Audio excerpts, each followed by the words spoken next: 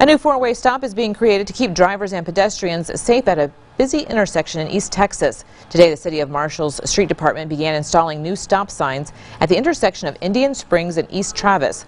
Police say it's needed because of the heavy traffic and number of pedestrians who cross that intersection. I would be surprised if anyone didn't recognize that it's an issue, and it's definitely, by putting these stop signs there, it's going to improve the safety at those locations. He says the intersection is especially busy during school hours.